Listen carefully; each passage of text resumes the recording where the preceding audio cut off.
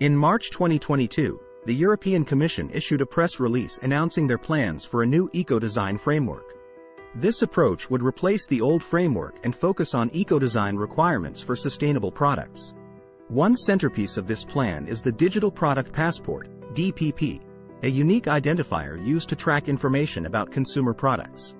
The DPP is an essential tool for handling the demands of the Commission Council's directive. What is Digital Product Passport? Think about your national passport. It contains details about your identity, such as your citizenship, physical characteristics, and travel history. In the same way, a DPP provides a collection of information about a particular product. Details can include ingredients or components used in the product, sustainability and circularity considerations, strategies or metrics for reusability and recyclability, repairability, durability, and upgradability considerations, energy efficiency metrics, compliance data used to establish environmental, etc. Compliance information can include certificates, such as health product declarations and life cycle assessments. A DPP might also contain additional information like a bill of materials, BOM, or product environmental compliance status, e.g. EU RoHS, EU REACH, EU POP. What are DPPs used for? The central purpose of a digital product passport is to encourage sustainability and recycling or reuse. Stakeholders add product information to the DPP across each step of its life cycle. This data is distributed along whole value chains and becomes accessible to all participants. The benefits come from better awareness of the materials or goods used in the product life cycle and their embedded environmental effects. Which products require a digital product passport? In May 2023, the Council of the European Union adopted its general approach position for re-establishing its ecodesign framework. The new regulation would repeal Directive 2009/125/EC, replacing it as the Ecodesign Framework Directive.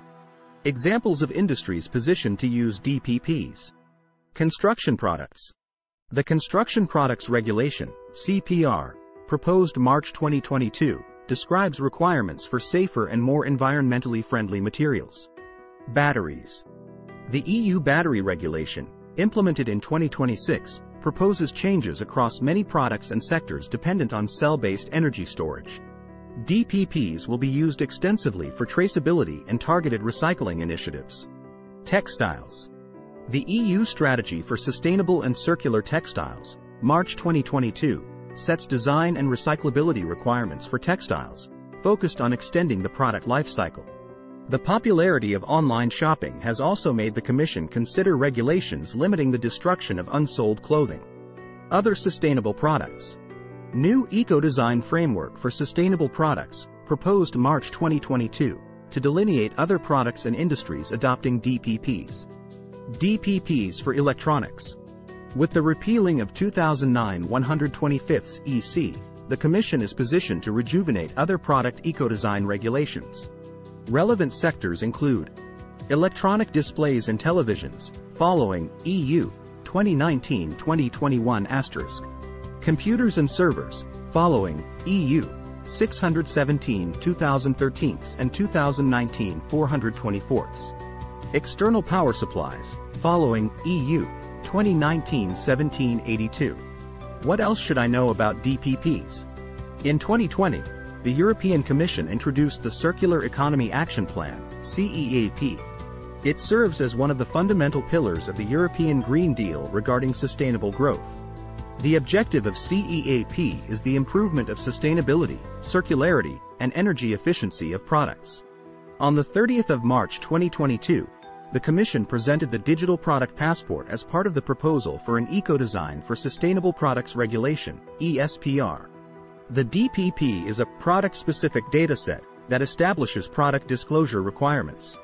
Consequently, it improves product traceability and makes all the relevant data about a particular product available to all stakeholders, including consumers and producers.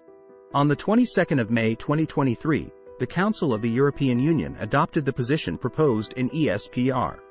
This statement confirmed the Council's plans to re-establish its framework for ecodesign requirements and sustainable products. Digital Product Passports, Interested Parties. The Council lists transparency as a central attribute of the DPP. Indeed, Many users of a digital product passport desire a product history that is clear and easy to follow.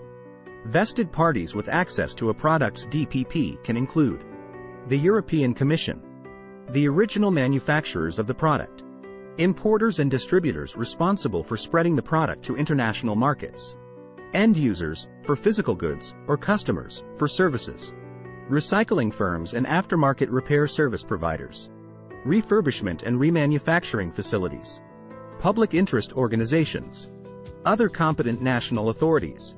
Examples of DPPs across Europe. Here are examples of digital product passports throughout Europe. Product Circularity Data Sheet, PCDS, of Luxembourg. Circular Product Data Protocol for the textile industry. CircThread for home appliances. Surpass, collaborative initiative for a standard-based digital product passport for stakeholder-specific sharing of product data for a circular economy. Do you still have questions about digital product passports? Contact EnviroPass and connect with one of our experts.